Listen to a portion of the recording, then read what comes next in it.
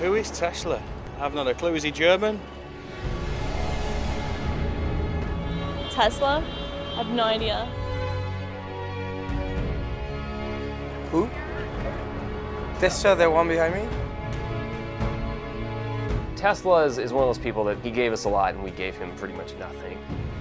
He was a visionary about things which largely turned out to be true. I mean, he had ideas so much bigger and larger than the sort of narrow-casted ideas that drove Edison.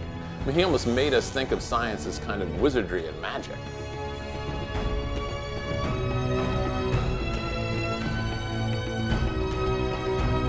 Wardenclyffe, he understood, would change the very nature of how we deal with the world. He had the belief that he would be able to transport energy from Wardenclyffe to Europe directly, without wires. It was a dream based in reality. Wardenclyffe is a kind of cathedral. It's a monument. It's a symbol of someone trying to do something great for all the right reasons, to bring about world community.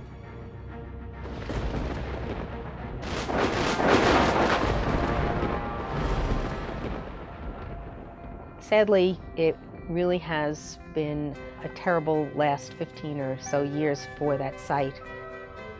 To let it just go to waste and crumble is a crime.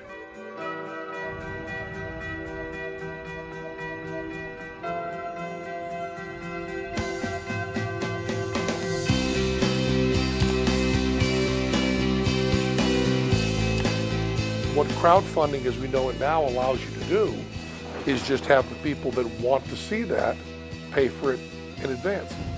To see the fact that you know, the internet wanted to pay to repair the legacy of an inventor who's been dead for 70 years was really inspiring.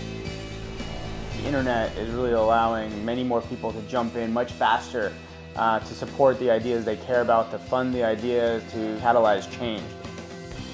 People spoke, really, from all over the world saying that this place is important, this place really matters.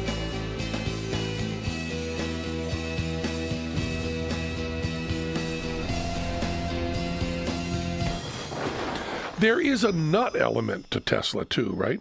The problem I have with Tesla is whenever someone's talking about him, they always cross over into nut. There's a kind of a science fiction side to, let's say, Tesla admirers. Daydreaming and unhealthful pandering. I have talked with no scientific men who do not consider Tesla's claim absurd. Can only excite pity and regret. There were also descriptions of a series of tunnels that were below the tower. This was part of Tesla's grand idea of sending power without wires.